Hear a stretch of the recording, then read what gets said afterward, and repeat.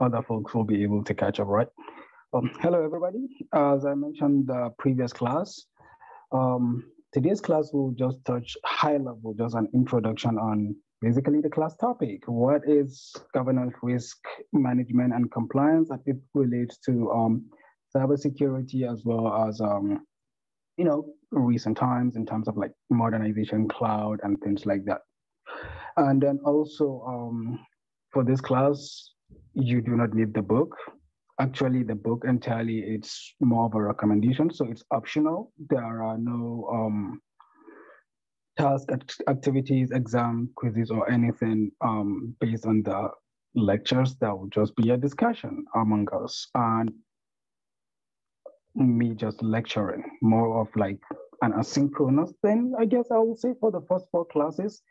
This is the part where I usually say a lot of you that have a lot of experience in governance, risk, and compliance, as well as the executives in the class, some of you that even have more experience than myself, tend to find this section boring because you just hear of things that you already know. So I urge you to please be patient with us because there are folks who are new, there are others who actually do not have work experience, as well as some are actually just getting into the field, right? So that high level knowledge, as basic as it might sound to others, it's often lays the foundation for others to know the starting point of their journey within the field. So just bear with us. With regards to the book, so I have the new version. This is it. That's the 7th edition, and I believe it came out this August or July. I'm not sure. And this is the old one, the 6th edition. I don't know. It seems a bit blurry because it's not a facial. I guess Zoom's facial recognition thing is working. Well, sorry. I'll attach the picture to you guys later. But I assume the content should be closely related. But I'm also, as I keep saying, honestly, I know the books are quite expensive, so it's up to you. Whatever you decide. Having the book will not necessarily allow you to say pass an exams in the class because there's no exams, right? But then also, I don't foresee not having it as impacting you in the class significantly or anything. However, if you want to expand your knowledge, it's definitely a good starting point. Okay. Let me begin. So today we will kind of go over at a very high level, right? What basically is information security. Now we're not deep diving into the technical aspect of things. We're not talking about cybersecurity or network security, cloud security, or any of those in depth, just at a very high level. So many terminologies are often thrown around cloud security, computer security, network security, information security. How are all of those related? What is what? And I mean, just a very simple generic definition, right? And then we'll touch on governance, risk management, and compliance. Now, I know the title of the class is actually cybersecurity risk management, and I've been thinking of updating the name of the class to include the governance and the compliance side of things, because truly risk management is just one aspect of GRC. The field as well, or rather I will say risk management has evolved to include governance, so plugging in executives as well as the compliance side of things, right? Especially within IT side of things. We will talk about organizational roles. Now, bear with me. I know you're not doing a master's in management, a lot of you. Mr. Master's in cybersecurity, you will be like, why is he talking about organizational roles? Just bear with me a little bit. The first part of the class, you will see there are a little bit of it that relates to more MBA, executive perspective, senior management, again, management side of things, all of those. It's truly because the entire IT field on cybersecurity, information security has evolved to a point where it should be executive driven. Cybersecurity or even IT is no longer a tech shop within an organization. It's really something that have a seat in the board, on the board. side of things, there's a dedicated seat for, we do have cybersecurity executives like the CISO within the senior management and all of those, and understanding how they see things and learning to drive from an executive perspective tends to have this ripple down effect that ultimately affects the way technology is affected. As well as risk management is not only technology, or rather, let me say, cybersecurity is not just technology, it's also compliance with the law, compliance with the existing regulations. It's just so broad, right? So there's a playground for everybody in the field. So as such, we will just touch on those at a very high level. Hence why you're seeing organizational roles. I promise you, Marimon did not have you here doing a PhD in cybersecurity. Oh, sorry, Marimon is not trying to sell PhD in management as PhD in cybersecurity. No, you are doing a PhD in cyber. We will talk at a very high level, just introduce some existing frameworks, regulations, standards. A lot of you know some of the existing laws. I mean, let's talk HIPAA. If you talk about HIPAA today, everybody knows there's a law that is in place, but as we begin to drill down and get in detail of how do you also satisfy HIPAA requirements, right? How do you satisfy that and whatever? From the tech side of things, then you begin to see there are nuances of cybersecurity. Oh, you have a patient's record, then it needs to be stored and secured. Well, how do you achieve that? Maybe you encrypt it. So then now you begin to see the technology, but it's all driven by the law, by the regulations, the frameworks, and all of those. Or rather, I will say the frameworks help one towards implementations, right? So we'll introduce some of them at a very high level. And then we'll talk about a life cycle of like risk management only, without the governance or the compliance. And one of the rationale of deciding to go with ISACA in this class is truly, I'm not an ISACA agent, but it's just the way we structured the class since the start, there is this side of the industry, so private organizations, private entities, and all of that. And then we have the government. By government, I meant not governance, but like true government, like US Gov, nation states, and whatever. And you find approach to governance, risk, and compliance can differ a little bit. There are some nuances in how they are not necessarily handle it, but what drives it. You take a place like I would say financial sector, or maybe the private sector, which is heavily profit driven, probably. You will find how they handle governance, risk management, and compliance. It's all about making sure it ultimately it doesn't hinder making profit. You pick a place like, say, US Gov, right? Or let's even take one of the national security agencies or things like that. You find it's not profit driven, but there is a different mission, and whatever the GRC's like risk management approach is being taken, there has to be an alignment to ensure that it doesn't hinder achieving that mission. So ISACA has built this name and a niche for themselves around enterprise on a global scale, especially from a public side of things, where they kind of are among the big players in terms of defining risk management, as well as that governance side of things. So that's one of the reasons why we are going with ISACA to focus more on the private entities and also public. Now, on the government side of things, we will introduce things like NIST at the later side of the class, but more from the implementation side of things. Great. I agree with you, Vito. It's a great certification. I've heard a lot about it. Okay. Next. So this is basically a dictionary definition, but everybody understands the definition of security, right? Free from danger and whatever. Sure. We all understand what information is. Data.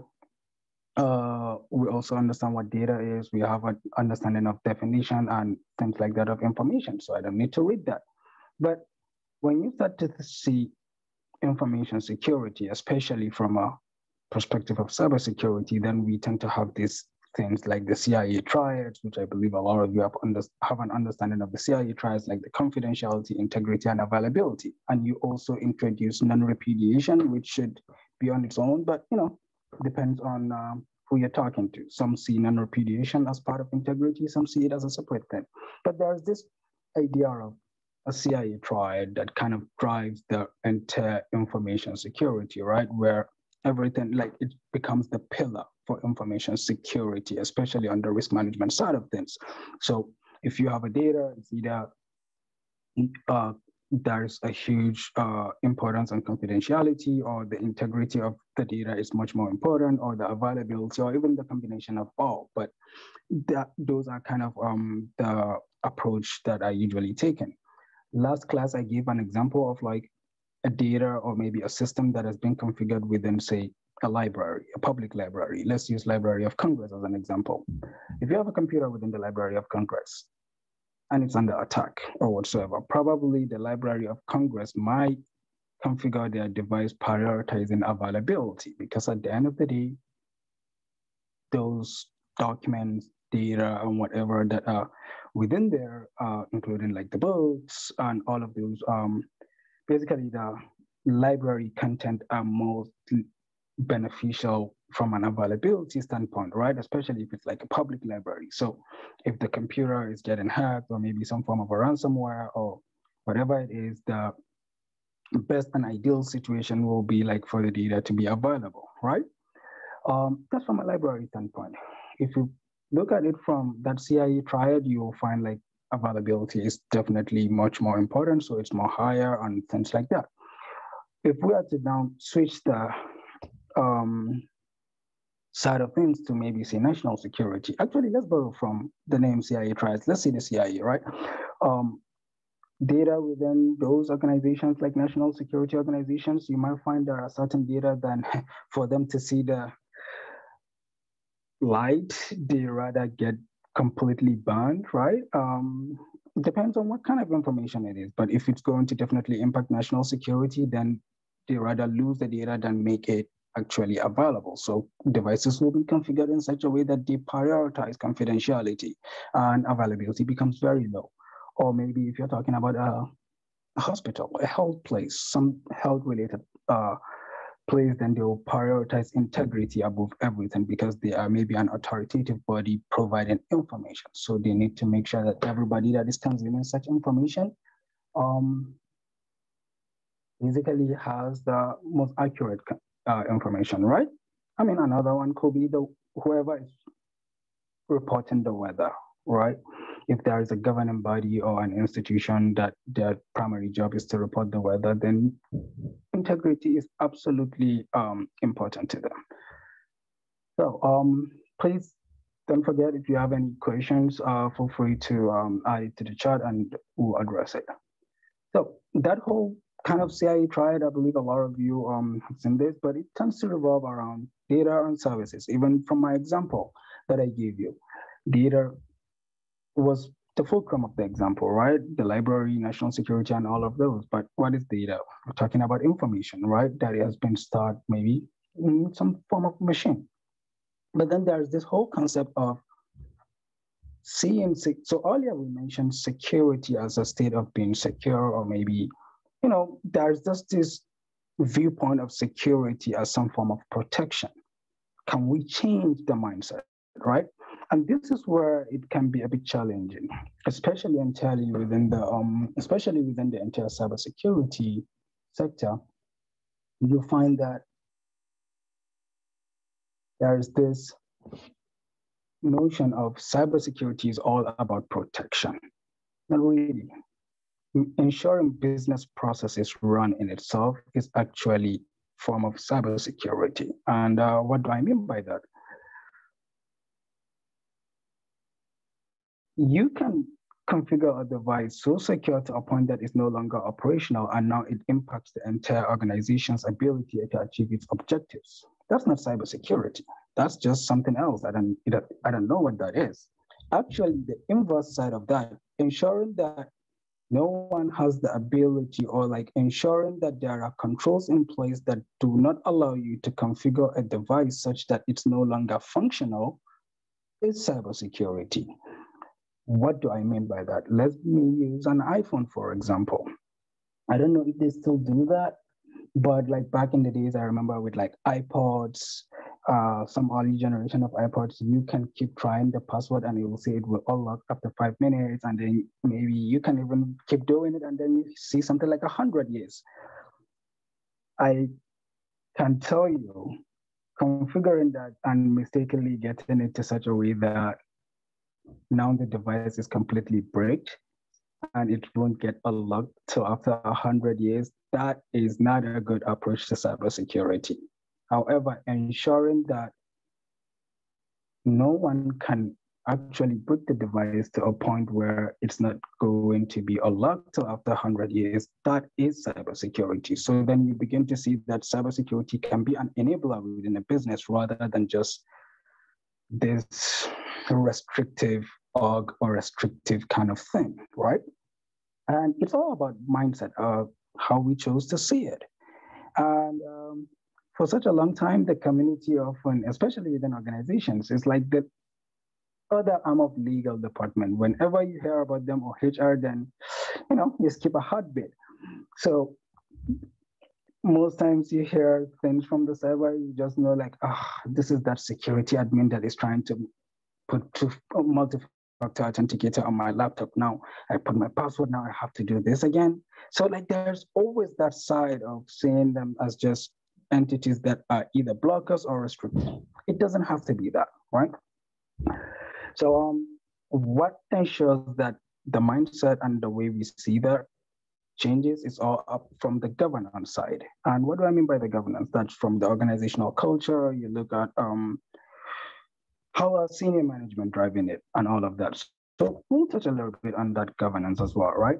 But we have the governance side of things around the management and all of that policy, and then eventually you start getting into processes and whatever, and then you start thinking of CIA triads, right? So this is just a high level walkthrough. I think it's a PhD class. You will definitely do things on your own.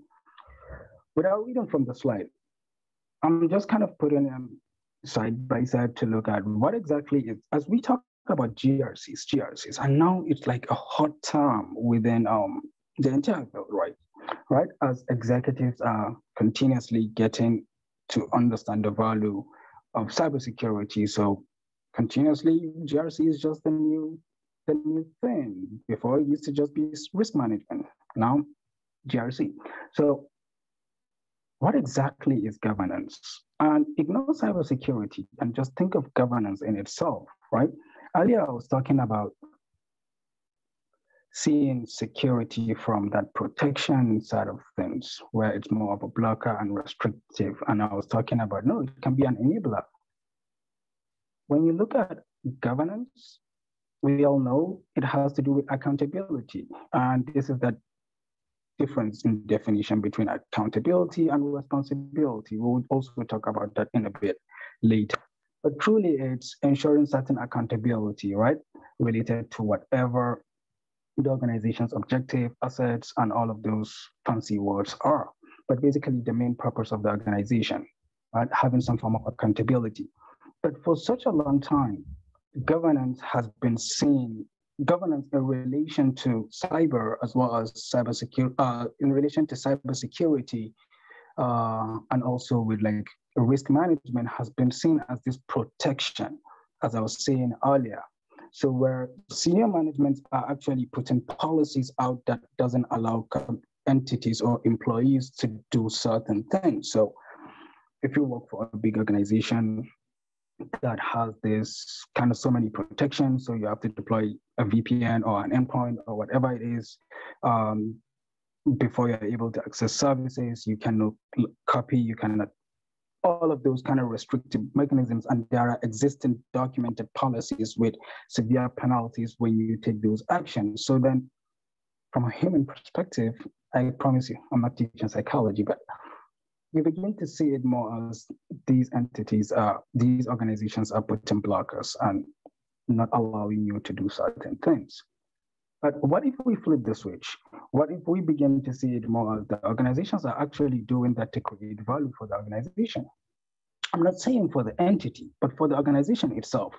What are the chances of an organization allowing everything open and having a rogue entity copy their most proprietary stuff, their cash cow, elsewhere and giving it to a competitor? Now, I mean, they might win the battle, but it's still out there. Imagine being Coca-Cola, literally, if the recipe is on a computer, and there are no controls and mechanisms.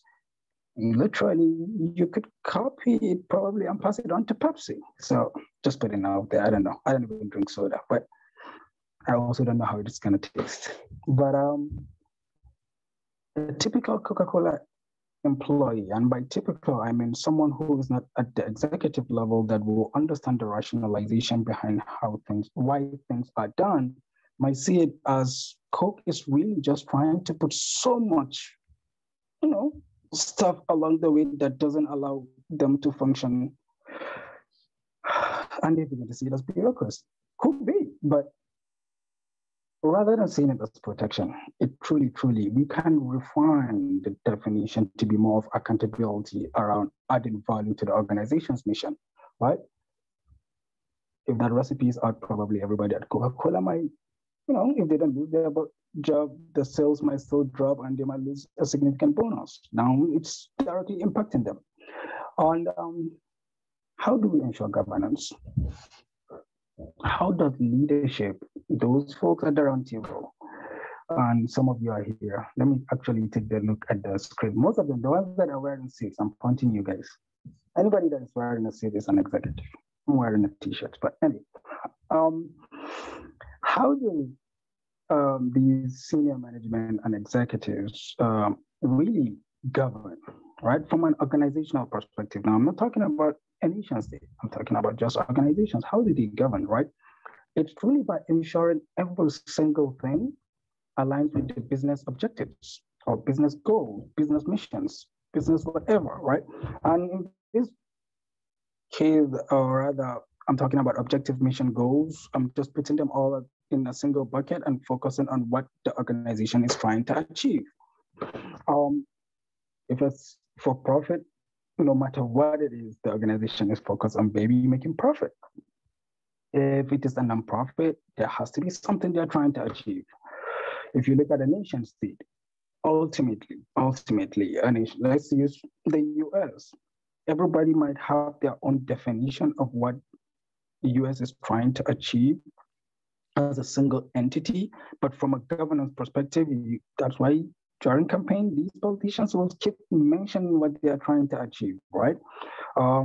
If you bring it down to agencies level, national security, the thing is protect the homeland. Health agencies probably ensure health and safety of folks within the nation. So all of these are around the business objectives.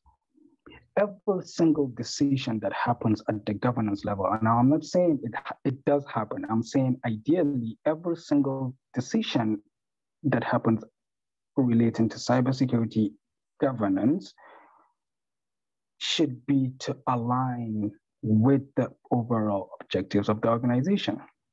But there are other things. Within an organization, you could have I don't know, you call them sub-organizations, sub-departments or whatsoever.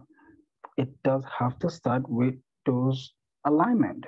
If you are in the tech shop and the tech shop, I keep saying tech shop, but like if you're in the IT department, the IT department's first objective probably is to ensure everybody's devices is up and running, all those softwares, everything that the organization needs to move forward and zero downtime. Good luck with that. But anyway, everything is just functioning as a sysadmin. If that's the top priority, then whatever approach or decision is being made should first align with that. Then you now see how that complements with the overall organization's objective. Now, if you cannot find that alignment between your sub-organization's objectives with the overall objectives, then probably you're off track, right? And the more we do that, the more we begin to see why I used to be a tech guy, a full-blown engineer, right? And I always wonder, like, why are these folks who have zero technical skill set just being the ones dictating and deciding what we are going to do? Like, seriously, do you even know what we need to do? And they do. They probably don't have the skill set to do the implementation, but it doesn't mean they are incapable of making a decision or governing or deciding what should go forward and how we should operate. It's the same reason why someone with an MBA will go be the I wouldn't say CMD, but will be the overall person heading a hospital and not the chief surgeon.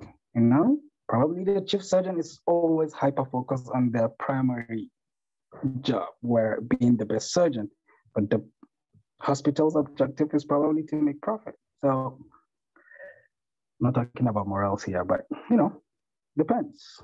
Whatever your viewer are, that's how they tend to see things, right? So some key questions that I usually ask on those stages, you find like, are we doing the right things? Are we doing them the right way? And right is very subjective. I'm talking about right by the organization, right? And are we doing them well? And are we getting the benefit? Benefit is also subjective. It depends on what the objectives of the organizations are and ensuring that those benefits are related or aligned, right? That's how we see cybersecurity from a governance perspective, and we do have tools that allow you to track those. Risk management side of things. So we talk about governance, we talk about all of those. Normally, out of governance, you begin to see the output of a governance should include some form of a law, include a policy, include something that is binding. Technically, I would say something that if it is not followed might actually have some consequences, right? Or if it's violated, might have some consequences. And that's why at the organization level, we do have policies. And that's why you also say things like bring your own device policy. You don't say bring your own device risk management. So how do we ensure that those policies are implemented as well, and also they're aligned to whatever we're doing for the implementation is aligned to that policy or the law, basically aligned to the governance. That's risk management. Why do we then say it's risk? So I will trace back a little bit. As an organization, the organization decides that, you know what, we're not going to allow anybody connect their personal device to our network, because once they do, there could be a chance that they will be able to get into our servers and get our records. So as such, no personal devices. Okay, that's a governance decision. Senior management decided that because they feel like that action or that approach is the best, that is will be the best for the organization. They will not just stop there. What will be the output? They will write a policy that applies to every single employee. You can come in with your personal device, set up your own hotspot or whatever, fine, but do not connect to the network. Again, someone in the IT shop will just say, well, you don't even need to tell them not to connect to the network. You can just configure it. But here's the thing. You in the IT shop, how do you make sure, actually first, how do you even go about implementing if the policy that tells you to implement doesn't exist, right? Or that is a principal guide doesn't exist. Now we have the policy, but the policy in itself doesn't take the action, nor does it provide a framework on how we should take the action. It also doesn't provide what should be the consequences and all of that. So it also probably highlights the risk of connecting devices within the policy. Maybe the policy documentation might say something like, yeah, if you connect to this, there are chances of, stealing our records, or it makes our network vulnerable and all of that, because we don't know the vulnerabilities in your system. So as such, it's not allowed.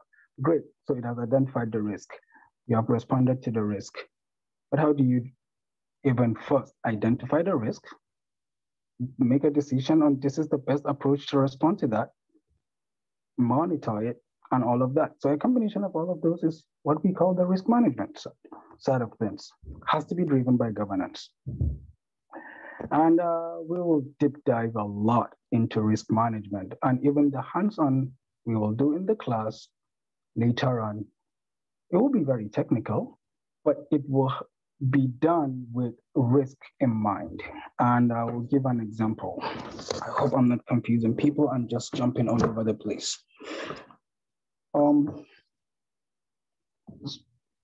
Maybe we'll have like an activity, a hands-on activity that says,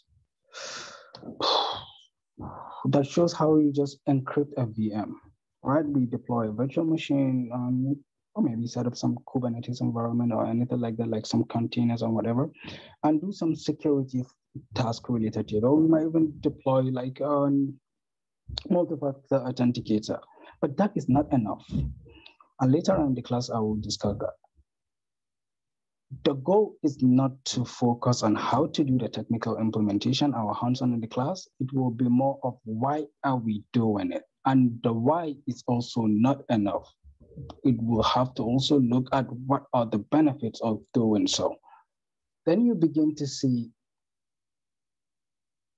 okay, if I am forced to discuss the benefits, not just the rationale of, not just the why of technical implementation, but also the benefits, you will begin to see the IT department in itself will begin saying, maybe we shouldn't do it. All right. And then we have the compliance side of things. The compliance is just ensuring that we are adhering to whatever the output of the governance is, following whatever the risk management says. Wait, did I just see a thumbs up somewhere? Yeah, anyway. Yeah, I'm seeing it here. It's a bit distracting. But anyway, yeah, as I mentioned earlier, compliance had to do with making sure we follow the governance output based on what is laid out during the risk management. So what does that mean? Let me take a step back. HIPAA, from a health perspective, the health standpoint, the US Gov, that's governance side, decides there will be a law or an act. It's going to be called HIPAA and it's applicable to the entire health industries that manage patient records, right? It's applicable to it. Great. But it doesn't say how they should comply with it, how they should assess risk, how they should manage the risk, or any of those. Rather, it just says, make sure the health patient records are secured and all of that. It doesn't even set the requirements, right? Risk management will do that. Risk management will then focus on creating a framework, a standard, what is considered the minimum requirements, a baseline of ensuring that we are in compliance, like any organization is in compliance with HIPAA. Right. Now, ensuring that we are continuously in compliance with HIPAA is the compliance side of things. So could be those entities that will come in, the auditors to check. From the US Gov side, there is like this department GAO. They're like the audit office that basically go around and check if everybody is complying with what they're supposed to comply. From the industry, it depends on what you're looking at. Financial industry, I believe there are entities that check compliance related to SOC. Stock market, we have the SEC. PCI DSS, I believe there are also entities that ensure compliance. So all of those are entities that ensure compliance, and the framework that exists is part of what outlines how to do risk management. Any question here? Feel free to go off mic or any points to add. Please, anybody that does this on a day-to-day, add pointers on how do you handle either governance, risk management, or compliance in your organization. Please go for it.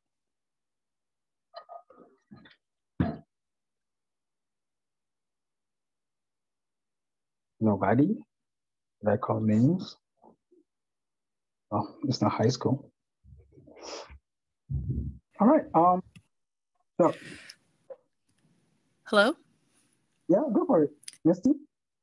So, a point that I wanted to make is that often what we see is there's conflict between the governance and how we want to manage the risk, because I've seen it be two different entities. So when the governance comes down and says, okay, here are the things that we need to do, and then there is another committee that talks about then how we're going to manage those risks with either identifying them, monitoring them, or continuous monitoring, which is usually what we do.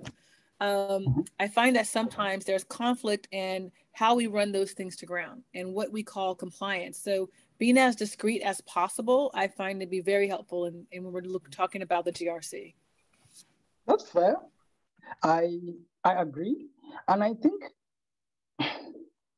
it all starts with governance. I don't have an answer to that, nor am I a policy person or a political scientist, but you tend to find like governance is usually driven from a lot, learning from experience. So something has happened, or we have seen it, or we understand the consequences, and hardly do we really think forwards. We are constantly just responding. Then we'll have a law in place, especially these days around the cyber field, right? One technology is going at a much faster rate. Cyber is constantly catching up, including the laws.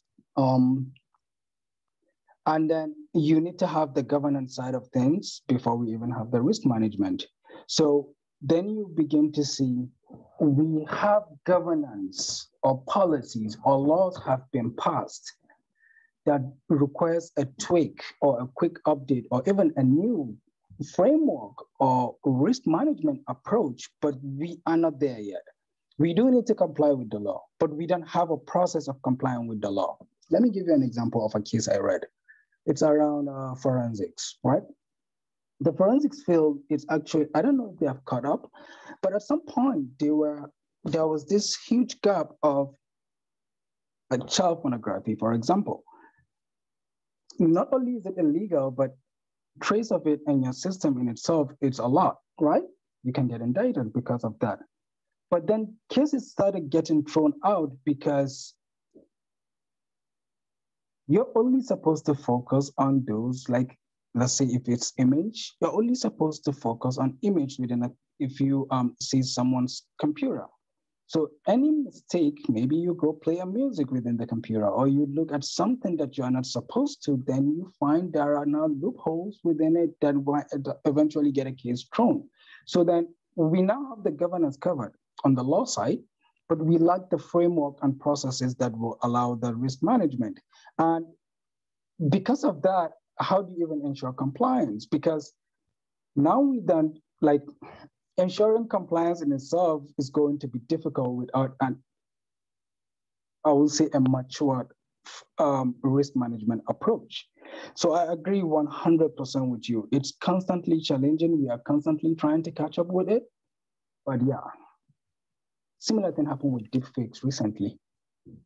Anybody want to chime in as well? Mm-hmm. I'm sorry. I'm sorry.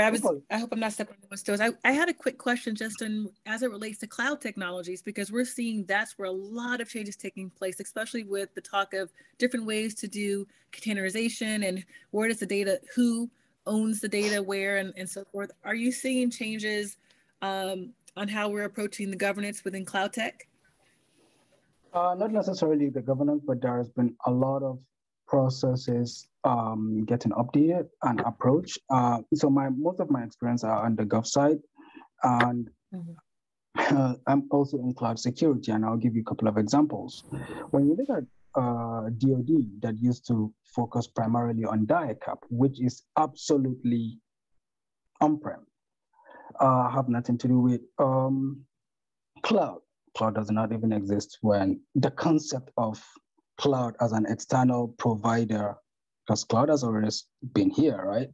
Terminals are a cloud technically, but from an external provider where it's a shared responsibility did not exist at some point.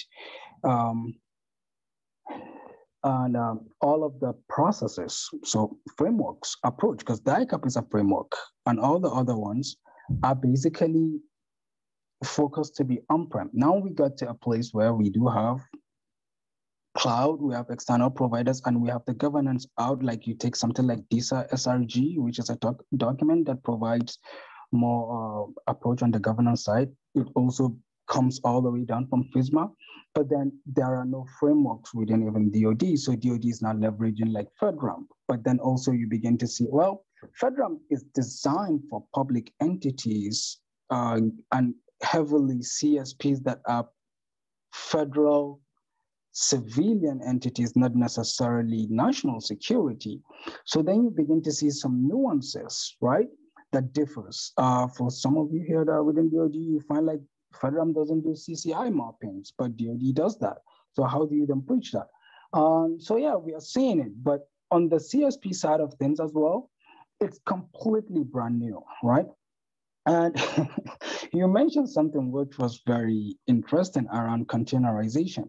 If you look at it from a technical standpoint, we have always approached, actually even DoD, from the Yellow Book and all of that, we have always approached risk management from abstraction perspective, where, yeah, we understand there's this infrastructure and then a platform sits on top and then you have a software, but every other thing is like, well, the software is within its own operating system. But now we are getting to a place where that abstraction in itself is kind of very ambiguous, because you take containerization beyond the application, it's just basically on top of everything. You are not pointing a finger and say, oh, it's just within one VM. No, it could be within a lot of layers. And we have assessors who do the compliance, and we have system integrators who do the risk management, constantly following NIST processes, which is designed to be based on abstraction. Literally, as you're documenting, you have to specify, is it infrastructure, platform, or software as a service? But containerization could be between those things, right? And we have no processes for that. But yeah, we are seeing progress a lot in a lot of fronts. I believe the gov side is constantly pushing forward, but there will always be these. The reason why I'm kind of saying there will always be these is just the way things run. Technology is going at a much faster rate than security. But at the same time, securing something that isn't even here can be very challenging in itself. I mean, I'm not saying it's impossible. Maybe someone might come out with a way, but the way I tend to say it is, we see the technology, we understand the gaps, the loopholes, the damage it could do, and also the benefits. Then we start looking at it from, can we govern it? We cannot govern it, okay? Or maybe we already have things we can leverage towards governing it, but is the framework applicable? Compliance. So, I mean, that's how I see it. DoD is bringing out CMMC, right? That's more of a framework, more on that side of risk management, not necessarily governance, but it's also on the FISMA, which is the governance. So does that kind of provide, I know it's kind of a long response, does it provide an answer to you? It does, and it's very interesting, because what you're pondering are the things that are currently in discussions in my client space, because keeping up with tech and making sure that old governance is still valid is a question that we all are talking about, and making sure that we're doing. Did we lose you, Mister? Oh, no. Can you hear me okay? Yeah, I can. Oh, I was just reiterating that what you said is, it makes sense, and that we're having those kind of discussions now. No, I agree with you. I think the entire gov sector is honestly talking about the same thing in one form or the other, whatever we chose to call it, or whichever entity tries to push which white paper, one way or the other, you will find there are some connections between the problems we are all having, including the federal civilian space, national security, and also the private sector in some ways. But yeah, I think Lawrence, you are trying to say something? I was basically going to say that everywhere we are, I'm in a governance, I'm in a governance role, and we are reactive. It's defense, because like you were saying, technology moves so fast that we can't anticipate every offensive technology move that takes place. So we have to take it we ultimately not have to, but we either take it from a point of defense. Once it happens, we'll put up the fence after they've after a group has run through. It will, like, we'll prevent the next coming through, because everything is reactionary. Because we don't have the capacity to think of all the possible alternatives that come through, that could occur. So we just deal with what has occurred ultimately. Absolutely agree. I think, yeah, certainly agree. I don't know of the other folks. Can you hear me? So yeah, this is Frida. I work in government as well, and I think there's layers to it. I think that not all government is cut the same way, resources allocated the same way, and the mission when it comes to compliance, risk management, and governance, it varies. So for my particular organization, we definitely look at how we can decrease the attack surface, but maximize the operational surface, which is a balance. Accepting risk, definitely, as upgrades and different standards come out, you know, sometimes I feel like we're living by the plan of action and milestones, like, yeah, we'll get to it. But I think that, yes, we are heavy on the defensive side, but there's layers to it. And not all government, I mean, for DOD, I know at different, you know, you have the strategic, the operational and tactical levels. So depending on what level you're functioning on, or how those resources go and how those ATOs, those authorizations to operate, and, you know, some money is allocated in bandwidth and hiring, you know, and billets, and that it is the priority. And I think that they're doing better than what people really know. And then other things are very much neglected. And I think that it's just a rack and stack on what's the priority. My opinion. Agree with you both. No, I agree with you both. I agree that the majority of things are not responsive. Like, we're not living in like an incident response kind of lifestyle, in the sense of within the like, the job is not always incident response, right? There are definitely more protection as well, like reducing attack surface. But even reducing attack surface, I guess what we're trying to add was that that is usually also done from a reactionary standpoint, not necessarily an attack has happened or an incident had happened, but more of like the progression of technology.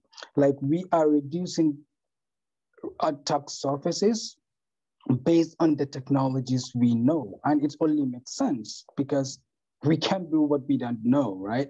It's not like we can secure a technology we don't even know yet. So, but I believe, like, yeah, I 100% agree with you. But so, quick question. Mm-hmm. Well, I was going to get into the fact that isn't that part of the risk management, sort of like your zero trust principles, where you're not trying to come up with, you know, you're not 100% focused on ways of preventing the attack, so to speak. You're assuming that the attack is already occurring. So now what do I do? So in other words, you're never going to get to the point where you're going to prevent all attacks. I mean, just kind of accept that fact. And Zero Trust says just assume that you're being attacked now.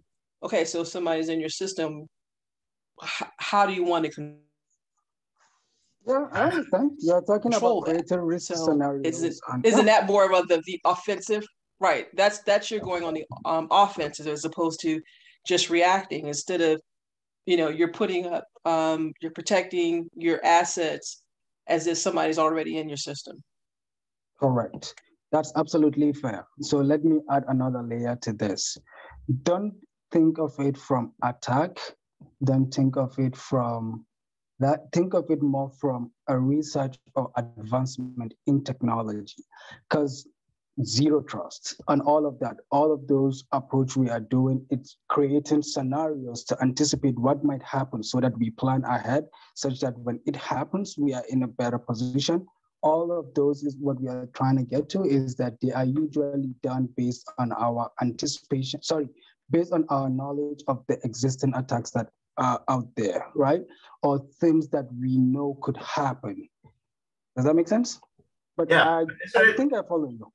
But isn't it not necessarily just technology, but like, for example, insider threat, right? I mean, the fact that you have insider threats, right? the governance, I think, requires you to separate roles and responsibilities so that nobody can really collude, right, and breach your security. So, I mean, isn't that sort of more on the governance side rather than on the? No, it is on the governance side, and I think we're all saying the same thing. We are saying the same thing truly, and it is on the governance side, but it's still behind technological advancement. Does that make sense? Or no? Like, well, it does, but can't we control as an organization? I'm sorry, go ahead. I was going to say, in some ways, so can't we? Go ahead, Frida. Go ahead, Frida. Please go ahead. Okay, so I'm just wondering from a compliance side, can't we control, and I'm speaking from how, I only have DoD background. We have approved product lists. So what you're going to put on my network, there's a list, and that list has been vetted. And yes, there are vulnerabilities and threats and things that come out. And I know as we move into the cloud space, we're looking at, internet as a service, infrastructure as a service, but we're also controlling how we transition into that space. So the risk is minimized through the governance and the compliance standards, and you're still kind of, I don't know, 28 years, I'm pro DoD. I try to see the good. If I'm not positive, I probably day drink and quit my job. But I just think that there's measures and boundaries that we could put in to ease the impact of technology and the growth of it. Yes, we're behind in some of the stuff we have. I won't say we can't protect against it, but it's a double-edged sword. You move too fast. Never, ever, ever will the government be the first to get something new. We want to see what happens. But there's also, the Achilles heel. You don't want to be last either, because that's a vulnerability of sorts. But I just feel like, there's pros in it, and slowing how fast you step into new technology. That's all. So I want to clarify something just for the other brother of the class. I think we should, we are not sallowing this conversation to government specific, because there is an absolute sense in why government should be late to the party in adopting newer things, because the implications of the government consuming a much newer thing, it's beyond an organization going bankrupt, right? It could literally impact every one of us. So it absolutely makes sense from a strategy perspective. But also, the point around cyber governance is trailing technological advancement. It does not translate to we are doing bad in our cyber governance. It just means that even going ahead in cybersecurity governance that we're able to do, to plan ahead and whatsoever, we are constantly planning it based on the technology that exists that we know, even if it's yet to be exploited. And it's only makes sense that we cannot have cybersecurity governance go faster than technological advancement. And I'm not talking about cybersecurity technological advancement or attack kind of newer form of attacks. No, I'm just talking about cybersecurity in general. Let me give an example and then we can quickly move on. If you think of what's a new technology that in recent times, let's use deepfakes that just came out recently, right? 10 years ago, probably there wasn't anything like deepfakes, right? So mimicking or copying someone's face and trying to impersonate them is not a thing from that same type of approach. As such, there could be no response or governance or way to handle it. And anticipating that we will have that and just have cyber governance way ahead of the technology could not have necessarily be applicable. Until deepfakes happened, even though it didn't cause much damage, until it came about, that's when we began to realize that we need to have some form of a governance in place that allows us to handle this if it goes, crazy. So I guess that's the point we're trying to make, but I 100% agree that most of the work we are doing, including getting ATO in itself, it's absolutely not a response, but rather is a proactive approach. Majority of what we do, be it in the government side of things or the public side, are constantly proactive approach to, cybersecurity. So yeah, I 100% agree. I hope it kind of makes sense now, what we are trying to get to. Okay, and next is just, basic. We keep talking about this governance, risk management, and compliance, and all of that. And there's a reason. So back when I used to give exams in this class, I used to tell everybody to print this or at least have it next to them while they take their exams. It's only because the goal of the class was to really constantly think at the high level, right? At that governance, senior management, executive. Just be the CEO, like you're literally the CEO, and see what is the right approach. So there, I used to give I would say examples that requires solution from a strategic viewpoint, but also has an answer in a technical implementation. And what we're looking for is that strategic approach, right? Because that's the bigger picture.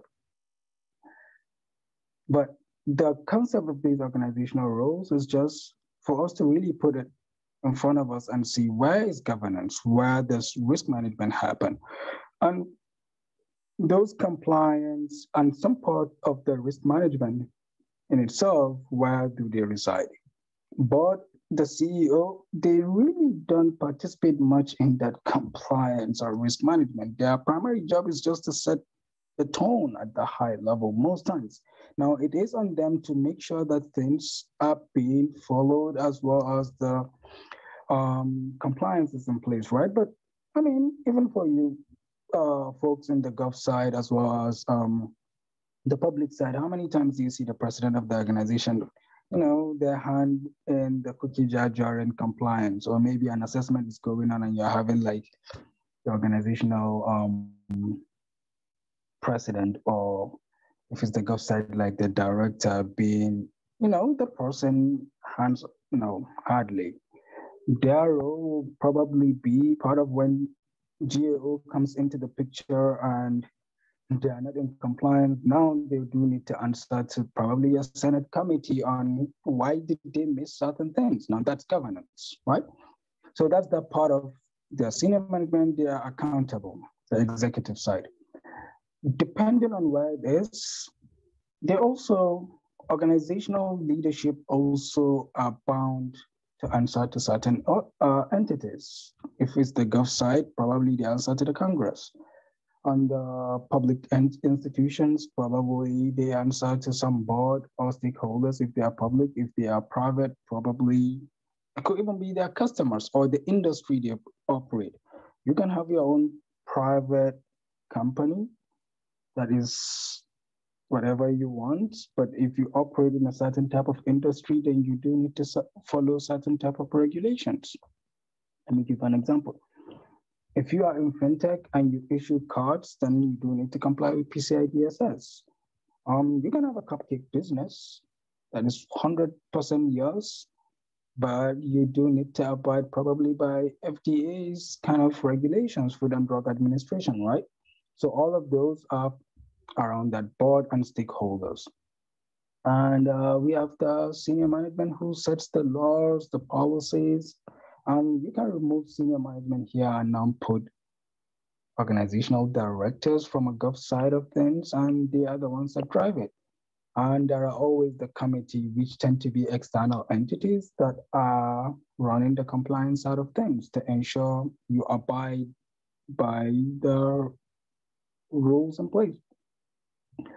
Now we do have, sometimes I usually say the annoying and toughest part, the mid-management, right? Who take all of those governance and now have to make sure it's implemented, it's in line with everything, it's in functioning as it's expected to, and all of those. So those managers that will be the most conversant in NIST frameworks, being able to translate it. They might not be the ones to do the actual implementation, but they will be directing the traffic.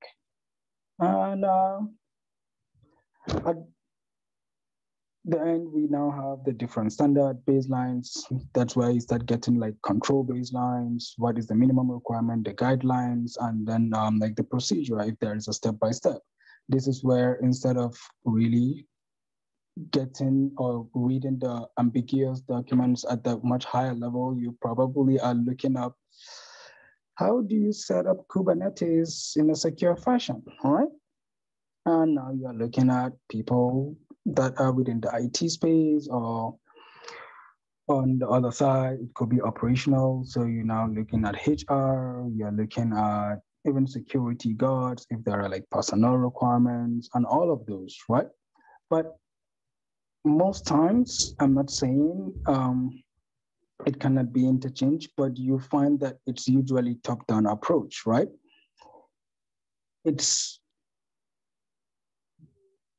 You find that it's much like institutions and entities abide by it when it follows a top-down approach. It's just like you as an employee. If someone at the low level, or maybe a junior or below you, says, maybe we should stop connecting our devices to the Wi-Fi because there are chances of vulnerability, you might look at them and just shrug, okay, fine, it doesn't stop you, less impact.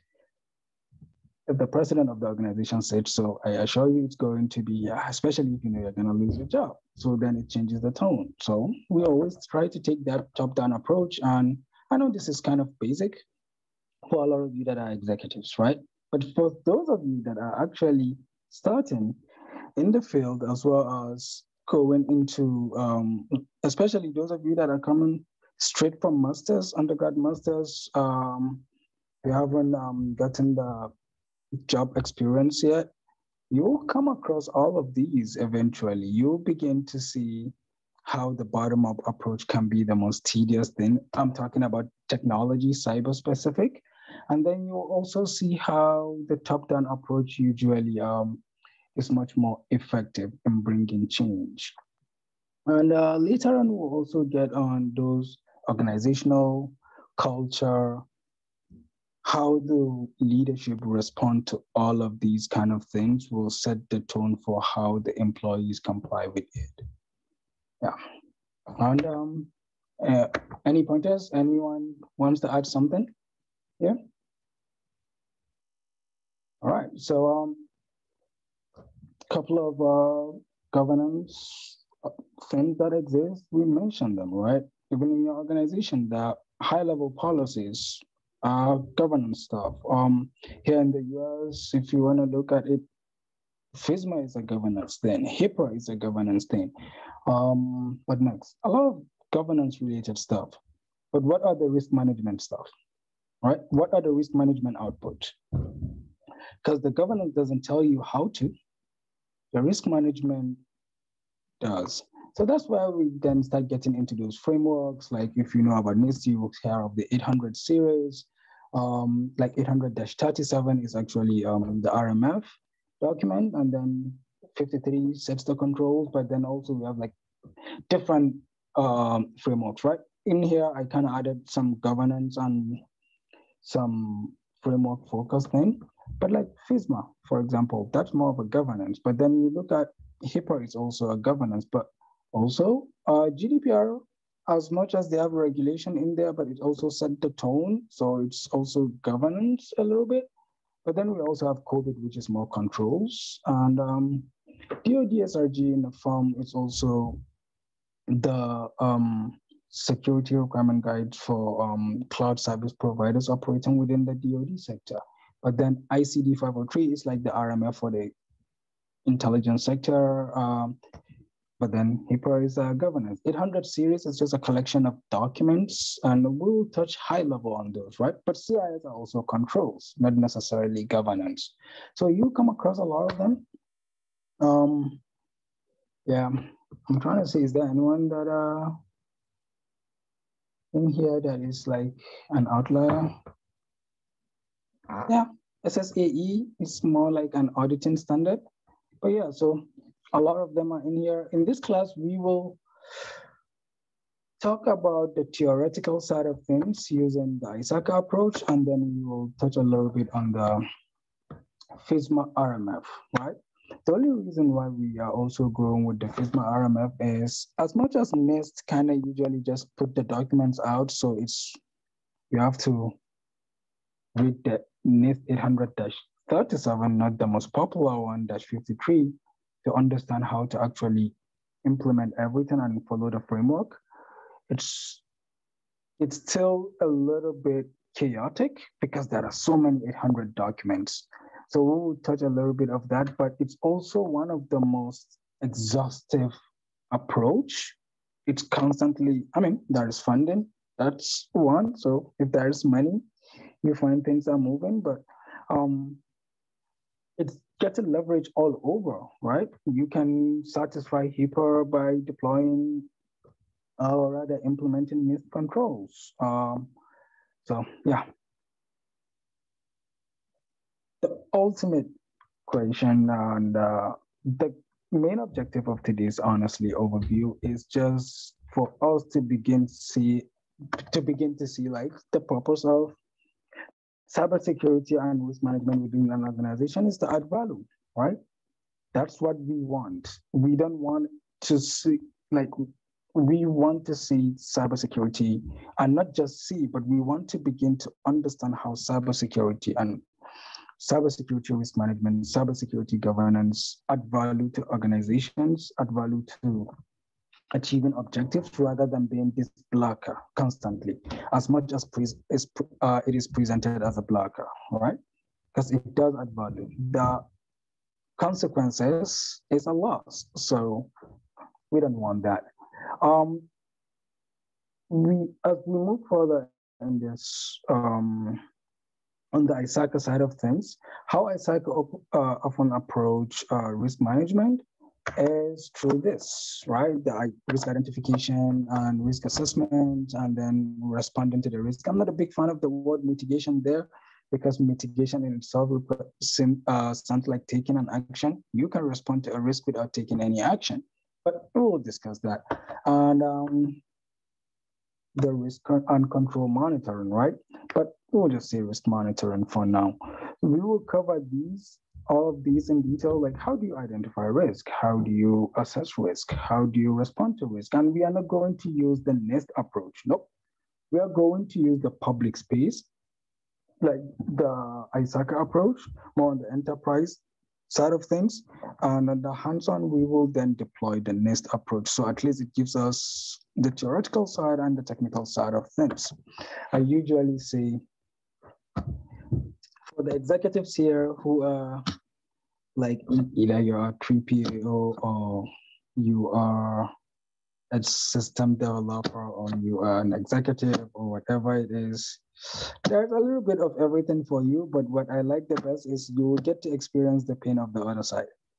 Because if your job is constantly to, tell those engineers like, hey, implement this in this version, put this documentation, and you are just, I'm not saying just to minimize, but if you are an AO and you just tend to set some ridiculous timeline so things move forward, or maybe you go out for months on vacation because you don't have much insight into how, I know it's Word document or documentation, but how challenging SSPs can be, you will do a little bit of it, right, in here. But at the same time, I'm not trying to, I used to say that everybody must build an ATO package, but then other folks gave me some feedback that I began to realize it's truly not knowledgeable. It's more of just a bureaucratic process. It can be a better way. So that's why in the project in this class, I was asking you get to choose which role you want to play. You can be an engineer, you can be someone who builds the package in a form of a report, and then you can be the person presenting it to leadership, right? And by the leadership, if you want to secure some funds for relating to cybersecurity or for your unit to deploy some cybersecurity related stuff, you do need to present it to leadership. That's why we'll have a presenter persona in those sides. Any question on this, please? No, Dr. Waziri's veto. I'm sorry? I agree 100%. I agree 100% with regards to presenting to executives. So I've helped a lot of clients create risk assessments, and they've requested, can you please present this to our executives or our boards, because they'll have a lot more clout if it comes from you, because you're an outside consultant, which, you know, I don't agree with. Sometimes you have very smart people that work with companies, right? But this is how they think. And unfortunately, when you go up there and you present it, very high level heat maps of why X amount of dollars is required, then they understand, oh, okay, we're okay with that. So it's funny though how things work. I 1000% agree with you, Vito. I think until I joined consulting, before Microsoft, I was with Deloitte a little bit. I think I mentioned it in the other class. So until I joined consulting, that's when I began to realize there is a huge, tremendous value in having that person who is able to speak to the board. Because honestly speaking, it's not knowledge. It's not just the content, it's marketing, right? You find, as you rightly mentioned, you find the executive respond more to if you present everything from how it adds value rather than this continuous protection.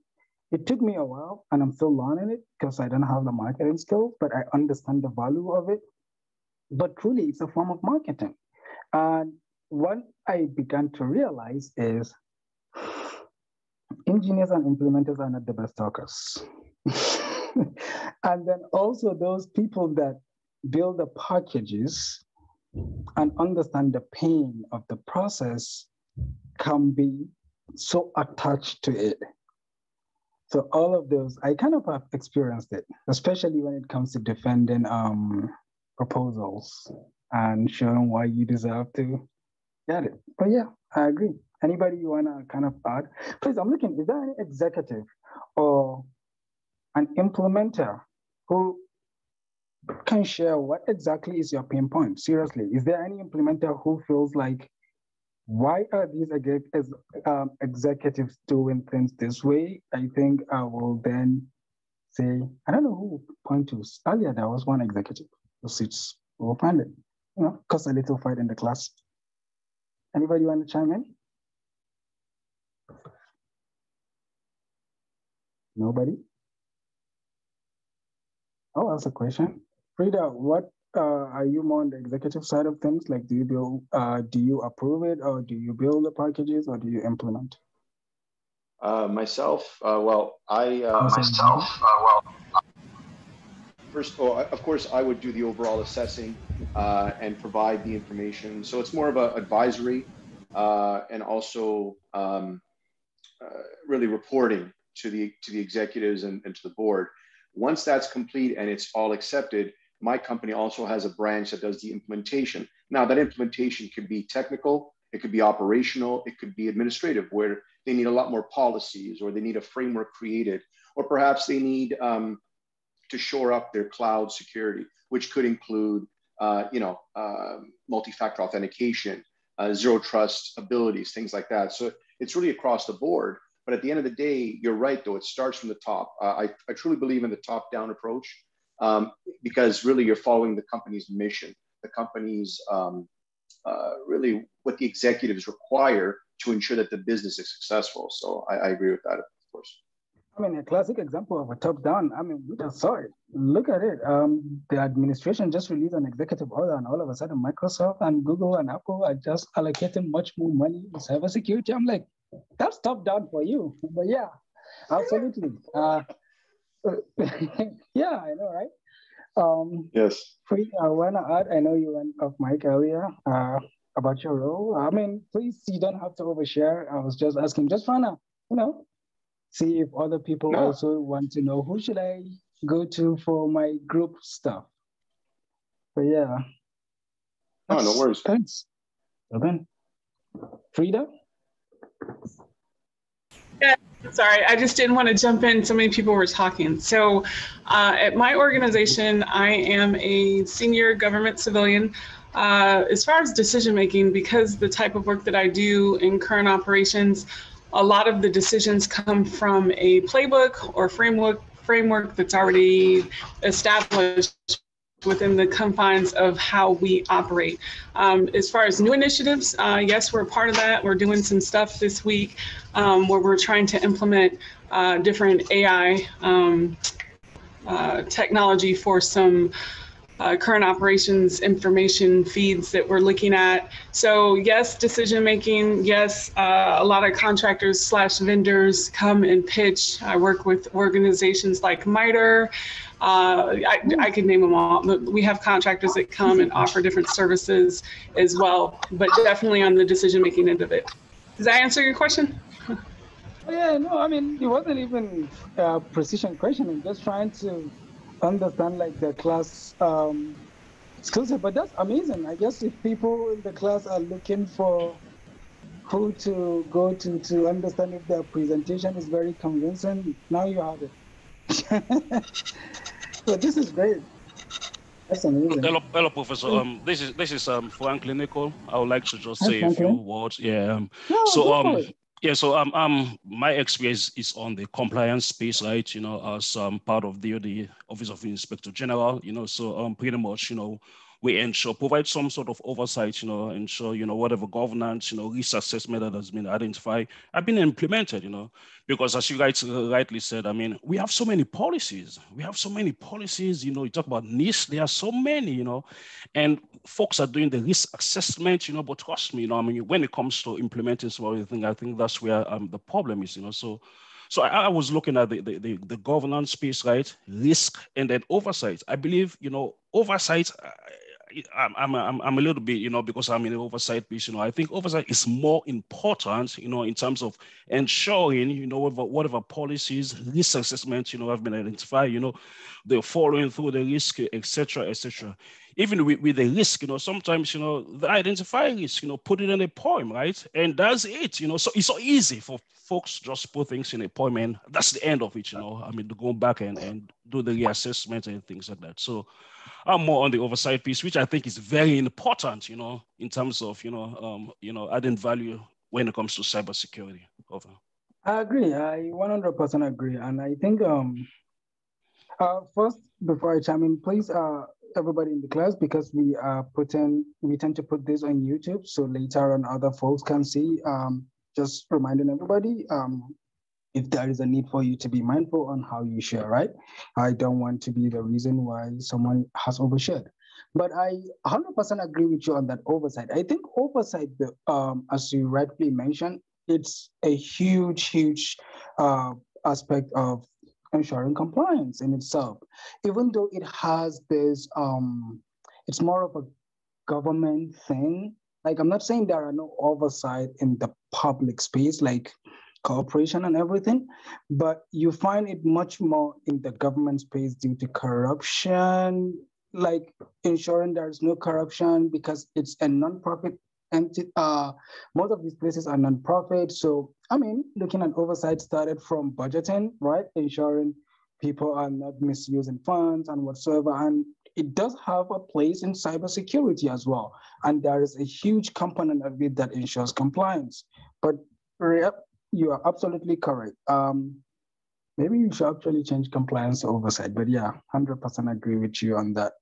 That's thanks for sharing as well. Yeah, we'll have a lot of chats. Like next week, I'm actually looking forward to one of our discussions regarding the executive order. Now, I want to add this. For those of you that, if you're an international student or you have zero thing to do with US government, bear with us. I know we folks from the Gov, we like to talk about the Gov side.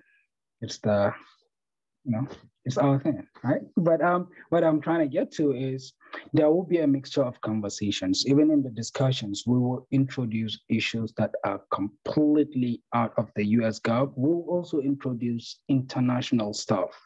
Like, I mean, look at the hack that happened in Saudi Aramco. That's a big deal, right? We'll touch on things like that.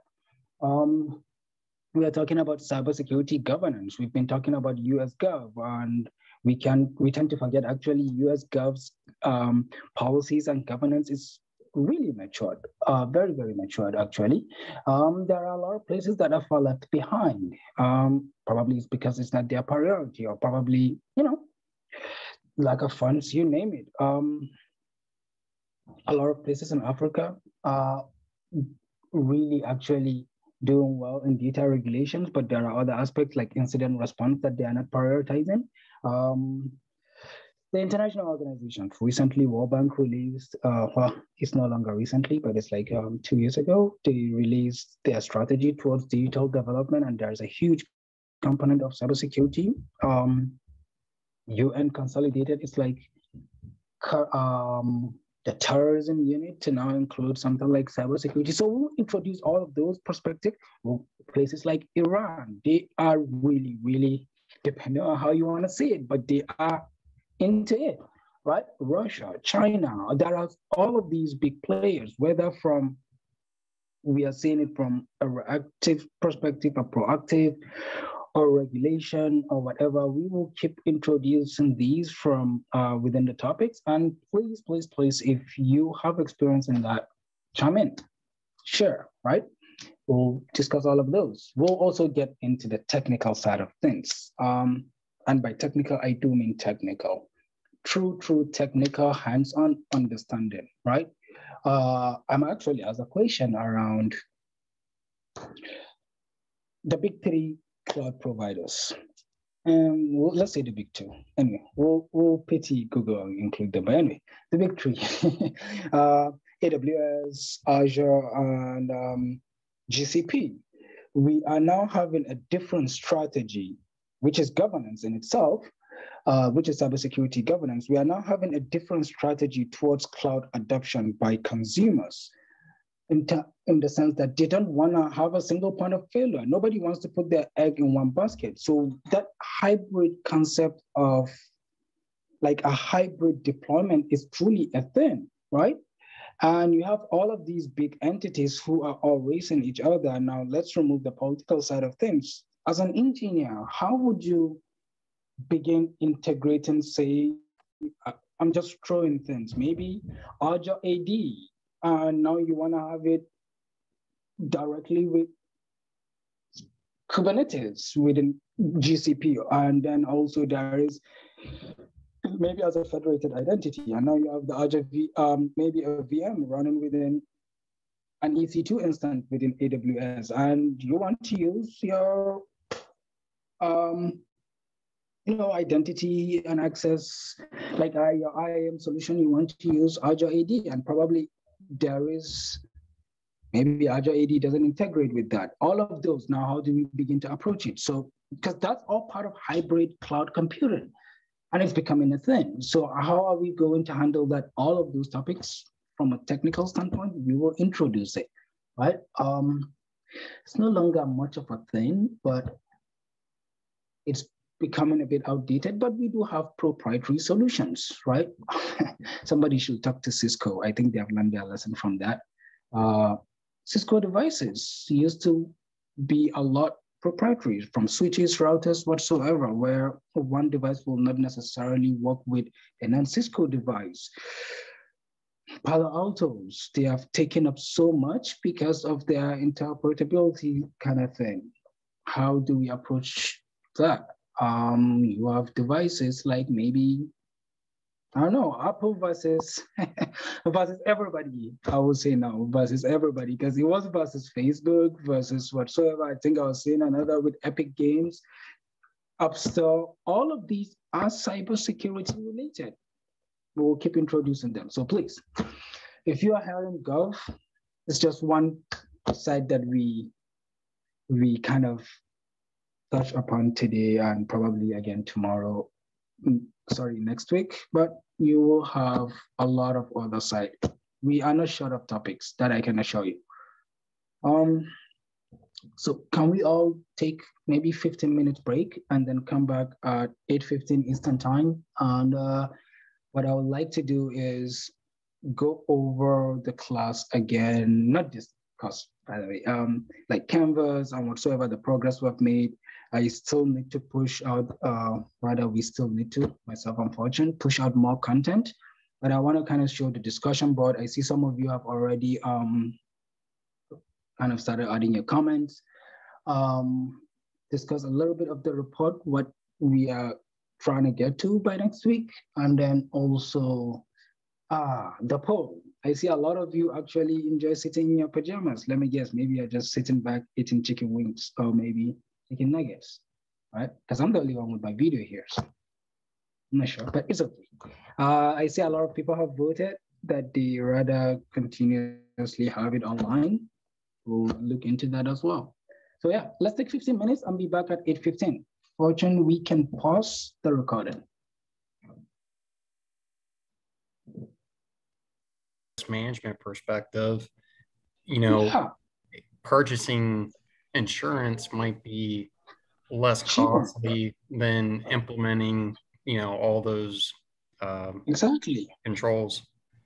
Yep. But if we have a law in place, that changes the game. Sorry, go ahead, Lloyd. I agree. Quick question. There has to be more enforcement, more fines. That's the problem. And they're not. The government builds all these executive orders, which of course we read one this week, and that's great. But so many days, did you notice how many days they give you to do certain things? And then when you can't comply to it, you have to write down items on what you can't comply to. How about you just put enforcement and fines in place? I will tell you something. That's it. We actually have no governance around data breach that is due to neglect. It's not like we haven't seen what happened to Equifax or BP or whatever, all of these, including Target and whatever. We do not have governance around data, like around breaches due to neglect. So that's time the GDPR things. Well, that's a different society, but yeah. Sorry. Go ahead. What was it before I?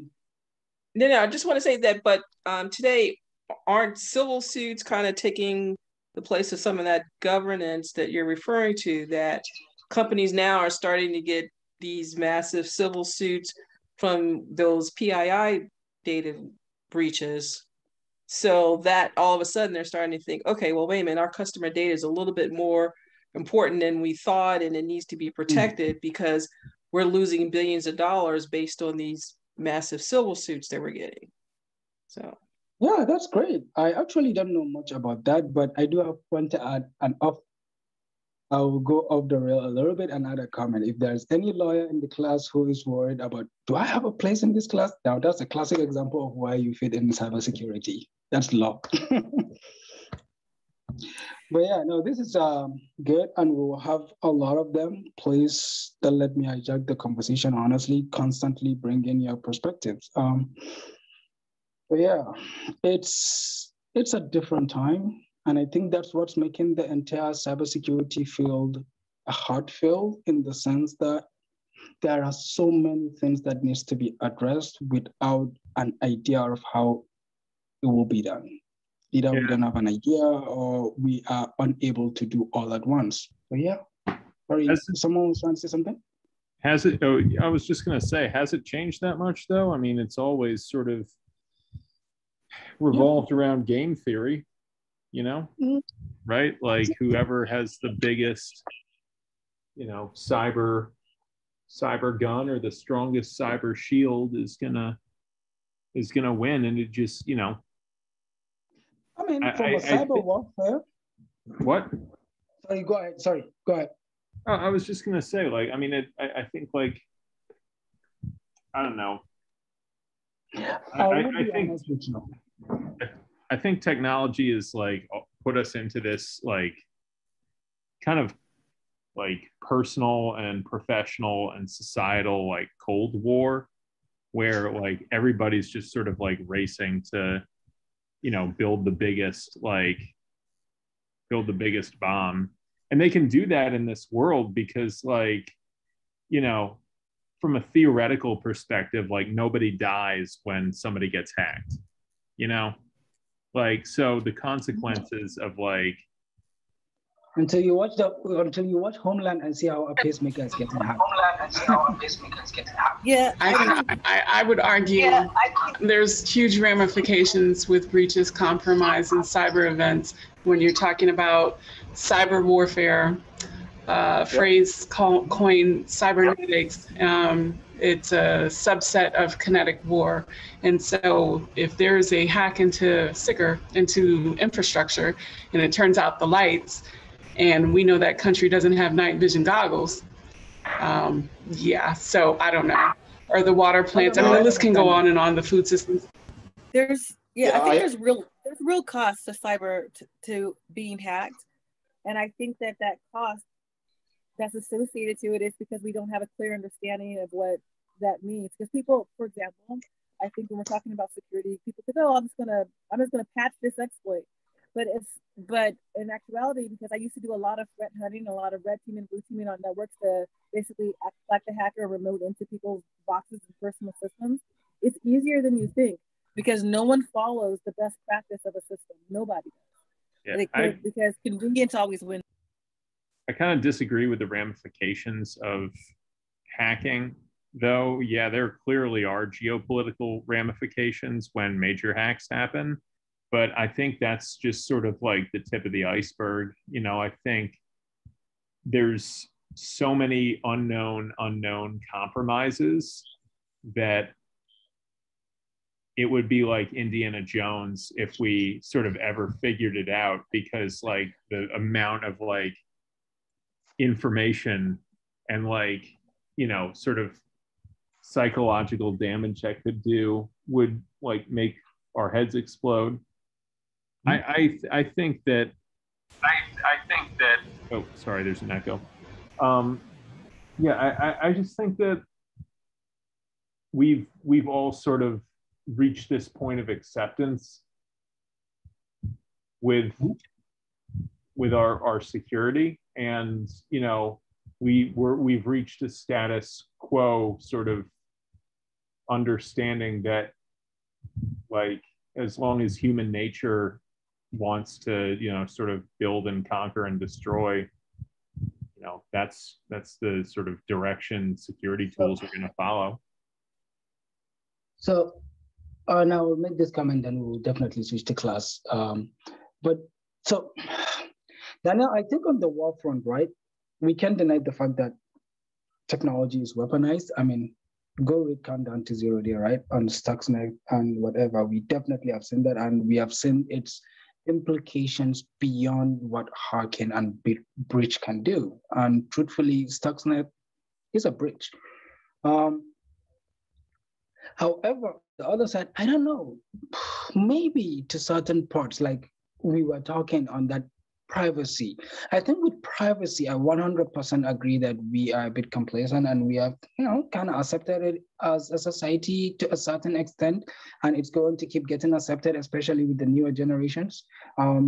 TikTok didn't even become more popular until people began having, like, until the government started having concern about it. That's when it continuously became a thing, right? But there is also a lot of significant progress in the field, no kidding, be it on the governance or the technical side of things. I mean, don't forget, sorry? I think there's only going to be progress as long as the sort of vested interests allow it. So that's where I was getting to. I actually don't see it as a vested interest. If we want to quantify progress within the US, then a general progress that is considered progress will be when we find the balance between cybersecurity and profit making. When we know, like when we are able to fully quantify that, yes, cyber is actually saving you money, not necessarily just compliance with the law. Because if it's compliance with the law, then we will continuously identify loopholes. That's how it works, especially the US. It's just like the tax system, you know? No, I don't think I don't think it's saving like the right people money though. Like I think that the biggest cyber weapons right now are Facebook and Twitter. And you know, they get their engagement, if you look at their numbers, like 5 or 6 fold from like conspiracy theories to, you know, to like actual like factual news articles. Like Now you're they are Facebook and Twitter are the perfect cyber weapons for like propagating a public health crisis. And that's exactly what we're seeing. And their vested interest is in their profit, and that lies with engagement. And that means allowing anti-vaccine content to propagate on their network. Okay, but I think there's more profit. Go ahead. So sorry, because we're up on time and I need to share this class. So if you can round it up. So sorry, not trying to rush you, but after I share the class, we can definitely come back and continue. But yeah, go on. I'm listening. Yeah, I think there's more money on the black market for vulnerabilities than there is for on the IRS regulated market for finding them. If you look at the amount of money that's concentrated in autocratic regimes, in regimes which suppress political dissent and their market share of that. If you look at, the biggest tech companies, Google, Facebook, Twitter, Amazon, Alibaba, like where they do business is the most profitable in, illicit ways. And they rely on that engagement, and it makes them money. So again, I don't think this will ever necessarily be a question of security and governance around a specific technology. I think the real cyber war is within ourselves and within our, own nature.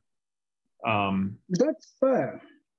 I think the war, definitely, we can't deny the impact of, be it good or bad, or how we chose to see it morally. We can't deny the impact of technology in our lives. I do want to add one thing though, and I'll let you go look it up. I want you to go look up the business model of companies that make money based on ads. You will begin to realize the content and the persona is not necessarily the money-making thing, rather the engagement and interactions are. So what I'm trying to get to is someone who is pro-vaccine or against vaccine tweeting it on Twitter will not necessarily generate Twitter money. Rather, it will allow, like, their engagement with the platform is what makes the money, right? So their ability to now customize the ad based on what that person is doing is what makes them money, not necessarily the ethical views or moral views or whatsoever of that person. So how do they then ensure that they keep that person engaged is much more important with what type of content would that individual put out. Does that make sense, what I'm getting to? Now, I'm not saying there are no folks who are not monetizing that, but I'm saying the business model usually differs. There are those who have incentives in such a crowd place, like a crowd marketplace, and you begin to realize it might not necessarily be Facebook or Twitter as you think. It's actually a separate entity that is also leveraging Facebook and Twitter as a tool. I'm not pro Facebook or pro Twitter or pro tech, for example, in itself, but I think still as we continuously go into cybersecurity, we go further, and especially if we're trying to govern it, there is a huge importance in understanding the inner workings of it so that we approach the governance side of it from regulation, laws, and whatsoever in the right manner. That's one of the biggest challenges we are now having. We have people in Congress and people who are able or who want to drive governance, but they have no understanding of it. And now how they are getting informed, it's actually either lobbied or skewed. I don't know if I'm making sense. Again, I'm being overly philosophical, but I'm going to switch to the class. We will have quite a lot of time to discuss this.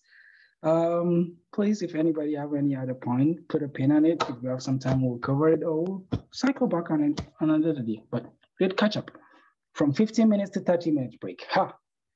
Okay, I'm going to go back to sharing. And once I do that, I will let you know Fortune to begin recording. Give me a second.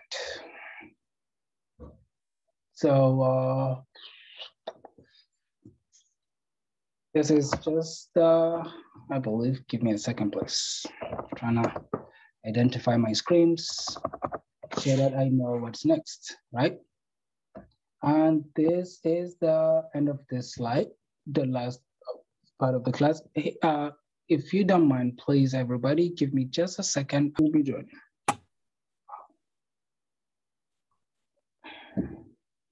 So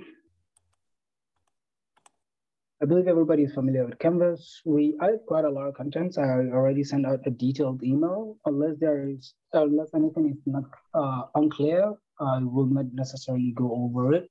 But please let us know if you need clarification on anything. However, I do want to kind of quickly go over here, right? I see some of you have started adding comments. This is where we are going to be commenting on the responses to basically this cybersecurity discussion specific to the executive order that was recently released, right? And I will keep introducing more topics. I'm still trying to kind of come up with more contents. My goal is absolutely just put everything out there so people are able to pace themselves as they move forward with all of these, right?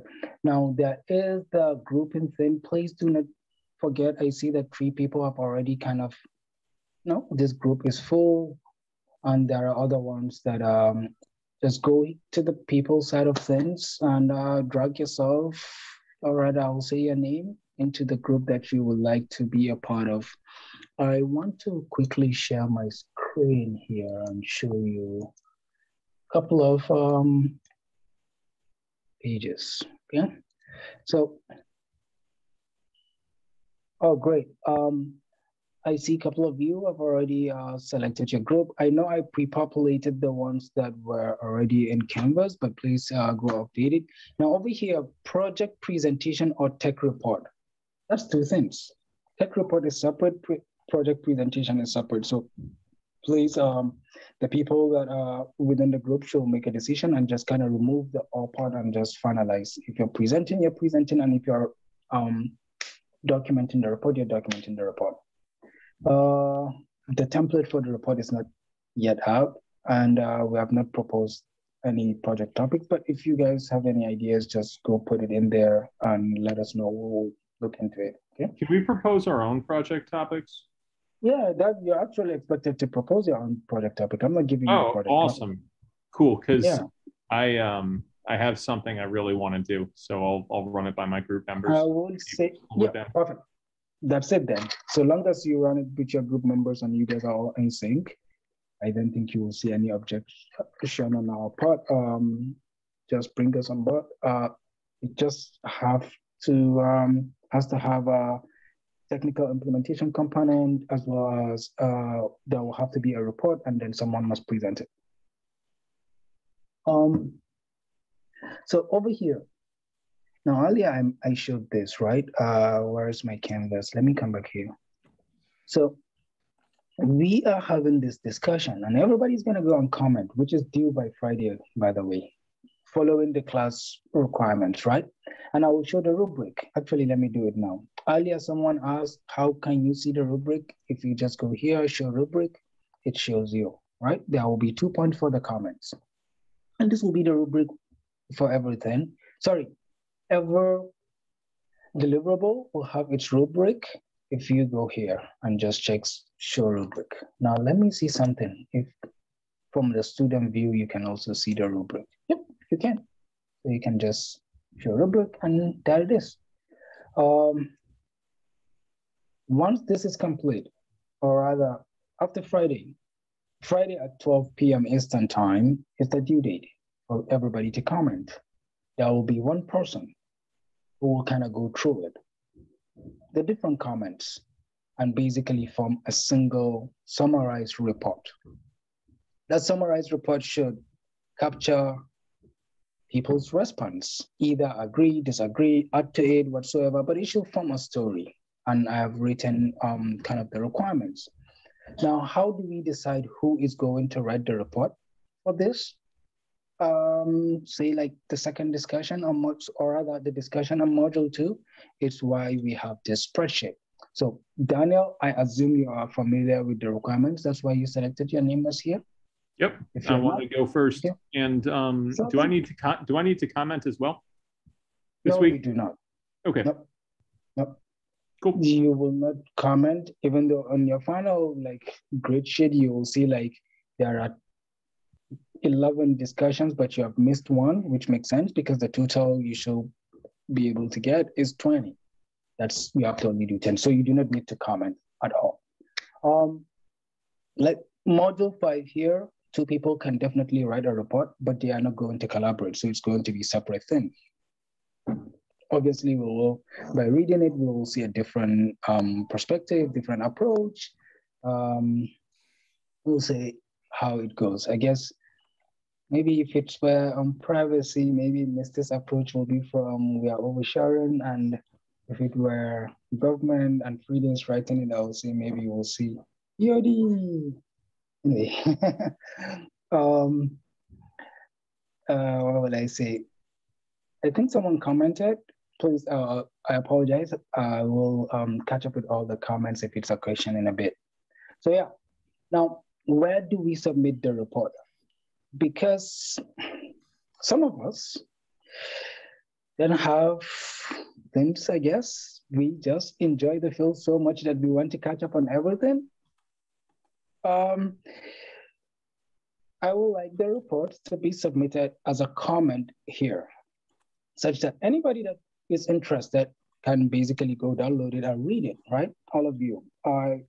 It's not just a deliverable to myself. This is just a way for us to, add knowledge. If you are that executive, get yourself informed here. If you want to get off Twitter, so you now are on following cybersecurity news, maybe this will keep you updated a little bit.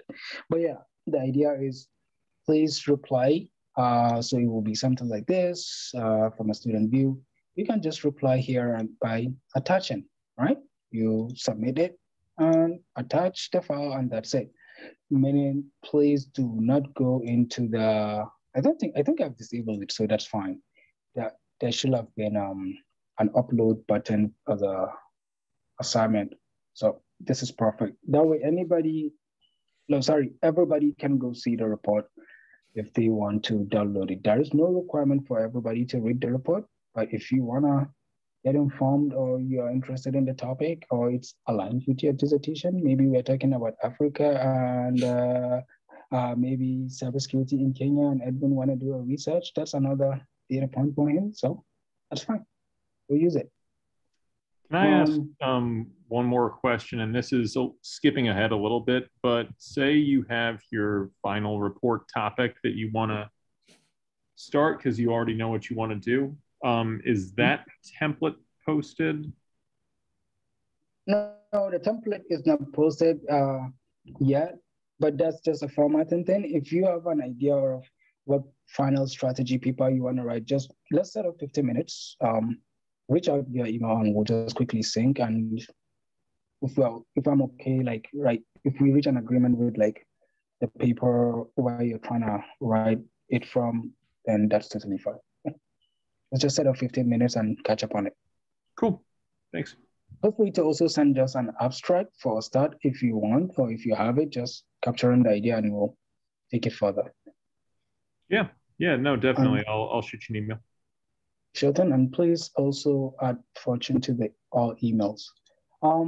So there's this. Again, I am seeing the comments. I will kind of cycle back on it. So let's take a look at the poll. I was sitting back at home on my PG and I figured, might as well, throw it in there. But a second. It seems like, only 3 people for the next class on this. I'll keep looking at it all the way through Saturday or Sunday. And if we're able to get maybe 8 people, then probably we might meet in person. But if there's none, then yep. But from the looks of things, it's just a bunch of red. So everybody just want to sit in their pajamas and eat chicken nuggets. So good for you. I had this link. So these are just different compliance I will say risk management frameworks as well as existing governance, regulations, laws, whatsoever, a lot. I'm not selling Microsoft, but I kind of like this page sometimes where it shows different things from a global or which ones are US focused. There are also regional like US, Asia Pacific. I think there should be something EU around GDPR. We should see something like that. Not sure, but it should be. Or maybe GDPR is global. I don't see. Maybe I'm just rushing, but yeah. Oh, okay. Regional around EU. So yeah, it's here. I kind of like this page, but I know Amazon as well have like their compliance page where it shows based on services. These are all regulations or frameworks that they are in compliance with. Google also has something like that, either from a global or just, you know, you can apply the filters. So let's see, like education industry, there is FAPA, obviously. This is what allows me, or this is what stops me from passing on you guys grades and transcripts to Facebook to sell, I guess. I'm just kidding. I don't know about that. And then, yeah, I'm trying to remember, there's one more thing. Yep. So over here, when you get the chance, I already mentioned it, but please go identify your group and begin working on it in the sense of just sync with your group. We will keep pushing contents as much as we can. And this is how, like this this lecture video. So we are uploading the videos like this lecture as well. We will upload it to YouTube. If you want to catch up with it again later, then you can just play it. I think this is the one from the kickoff intro. Yep, absolutely it is. All right, let me quickly pull up the comments and see. Can you please go back to show how you go to the sign-up sheet? So the sign-up sheets and all class resources that are not lecture related or discussions will be here. So like the syllabus is here, overview deck. So the sign-up sheet is here. Just click here, it will take you there. I am certain I saw an email. Someone is trying to access it from a personal email. You have to use your marymount.edu. Student names, I don't know if it's part of FARPR, but I'm not about to be the one that allowed students of fall 2021 name be out there. But me, that's compliance. Anyway, please use your marymount.edu to access these and you'll be able to edit it and all of that. What next? Oh, this you don't need to worry about it.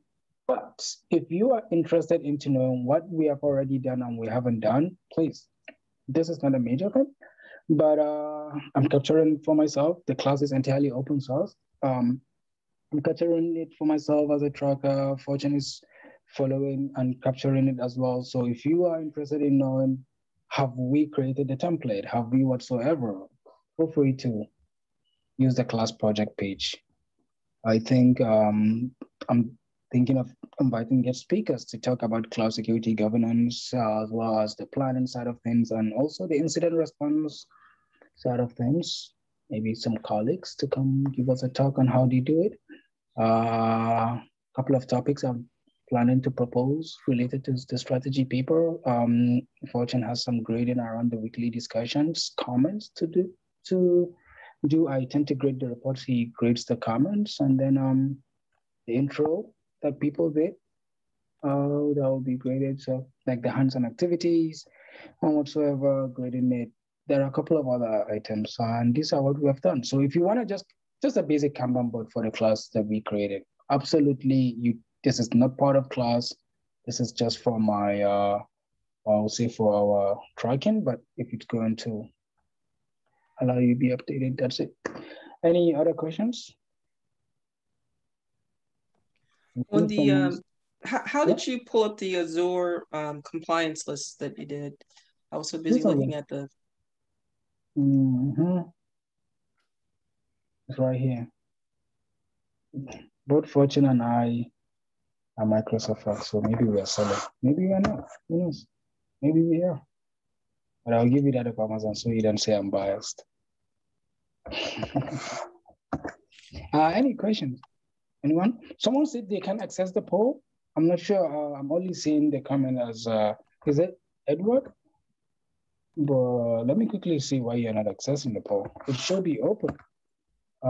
Yeah, we added the link to the, are you sure you're signed into your marymount.edu email? Because the poll is here. Go to the modules. Yeah, in-person meeting poll. Click here. Oh, I didn't know you can even it open. Oh, so I responded already? Oh, I didn't know. But yeah. Any other question? Anyone? I have a quick question for the groups.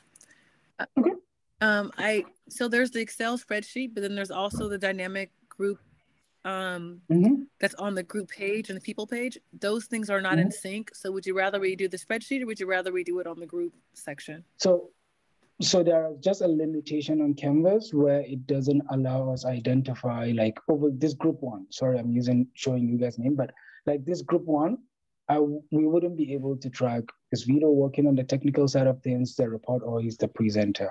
That's why we created this spreadsheet. Ideally, it definitely, so please, if you move, put your name there, just align it with the group here. And I believe the group will agree on which task you're taking on. Does that make sense? Yeah, that makes sense.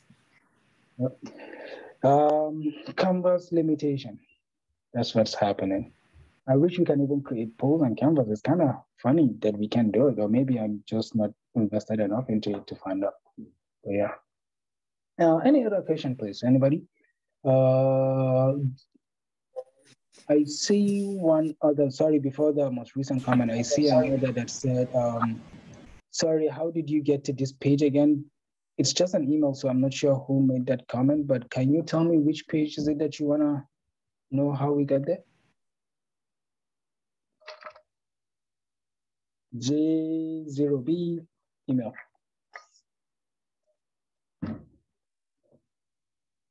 Maybe you're mute.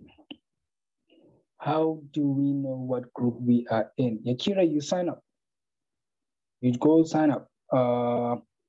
If there are, like, right now, there are a couple of folks in the class that we, strategically identify the script skill set. So maybe you can ping them and from a group, assuming you're technical, we have had a couple of things from people that are more presenters and some that are more on that report side of things, on executives. So, but you just sign up yourself. Okay. I believe the class is I have a question. Yes, go ahead, Leah. So I was a late add to the class and I was told that it was online, but I'm understanding that now we're doing it asynchronous and synchronous. So I'm in Hawaii and right now there's a 6-hour time difference. And so I leave work at 12:30.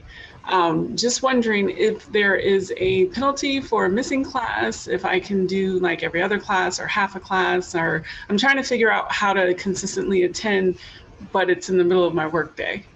So that's absolutely fair. And sorry, that's absolutely unfair in the sense that the time zone, especially for those who would like to engage. Now, first, let's start with penalty. Absolutely not. Who am I to give a penalty for PhD class? Come on. But then also, we will continuously record the classes and engagements.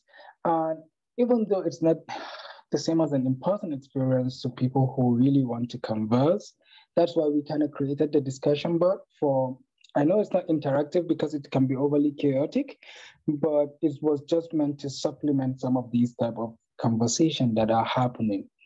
I'm trying to think of days where maybe what might. So I'm definitely going to prioritize it. I'm sorry? So the class is the priority.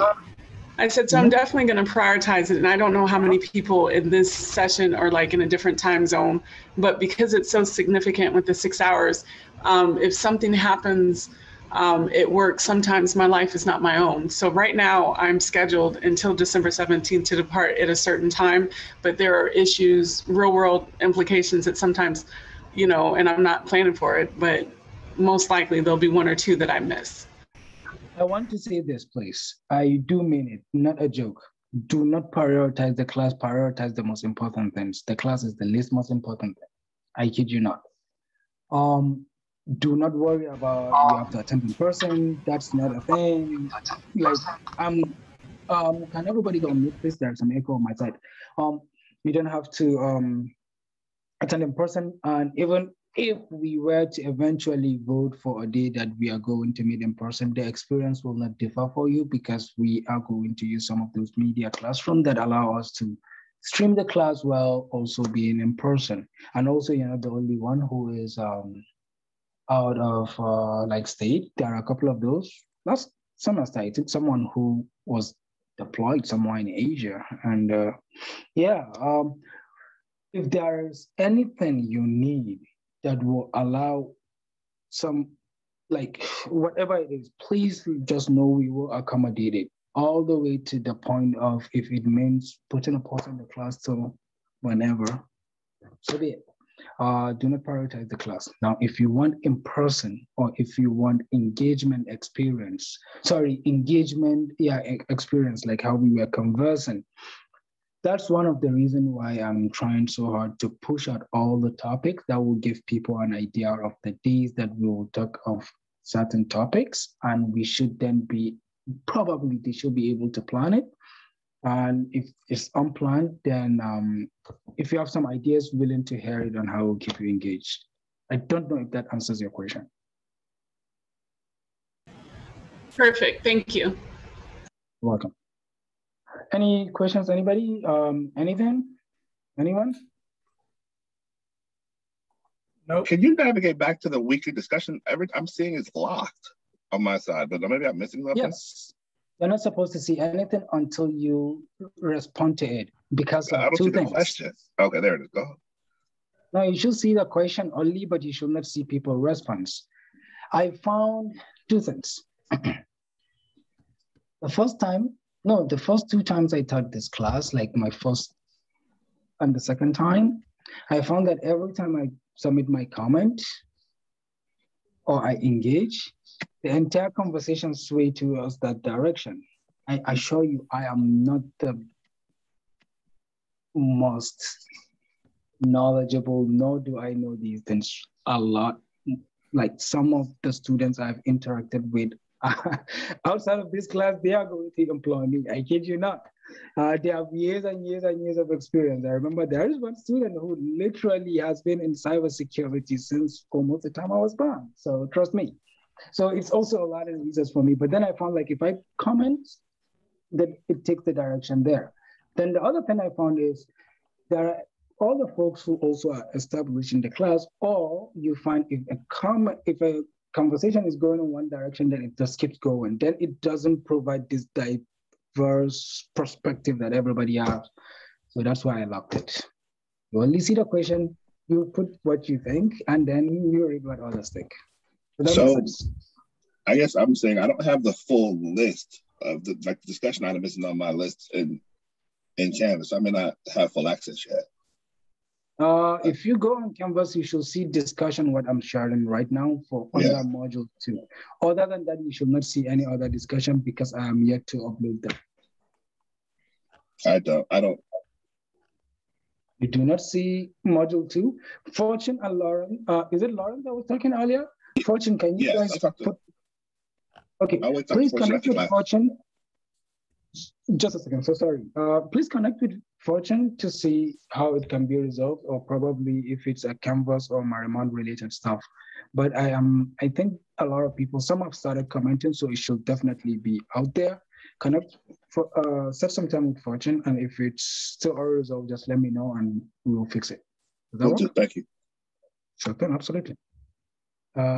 Any questions, anybody? Hey, look at that. I'm about to give you 2 minutes back after taking how many minutes? How many minutes did I take? I don't even know. 2 hours, 45 minutes or so. Anyway. Well, thank you so much, everybody. We'll meet next week.